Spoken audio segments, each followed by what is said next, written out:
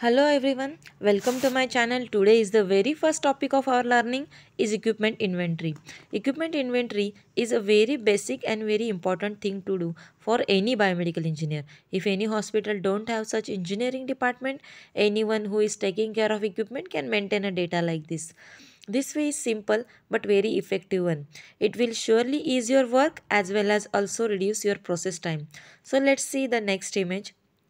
I have made this table for you to show how the inventory Excel sheet should be. So you can see the format. First column is serial number. It will give you how many equipments you have. Second column is equipment name, that what you calls the device.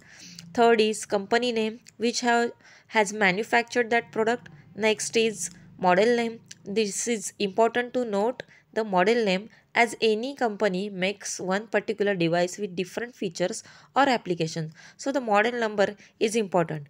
Then serial number is the unique ID number of that equipment, which is given at the time of production. You may have many equipments with same company, same model, but serial number will never match. Next column is uh, department name, which shows the exact location of equipment in hospital.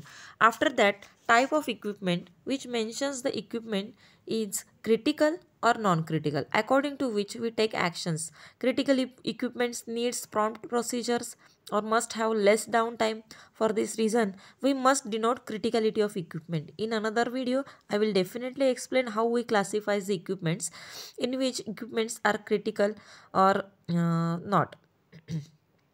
Okay, next column is hospital code. Some local equipments don't have their own serial number, or some old machines fades away their serial number. For that reason, to give identity, we need to stick hospital code on that equipment. Next is date of installation, warranty and PM. Date of installation will give an idea about life of equipment. Warranty will give you guidance whether you need to contact company person or third party, or if you have to look into it. After that, PM. PM means what? PM means preventive maintenance. Preventive maintenance is basically a service given by engineer to prevent the equipment from breakdown. This action reduces the breakdown and also assures the patient safety. It will also explain I will also explain this topic in detail separately. Ideal span must be at least 6 months between 2 pm. Some companies offers quarterly PM also. In that case, 4 PMs are done in a year. After that, next column is contact person and number, that mentions engineer's name from the company side and his contact number. That's it. So, in this way, your Excel sheet will appear, which will give you a detailed and accurate information of equipments. Trust me, inventory like this will really make you prompt to actions and your work will be hassle free.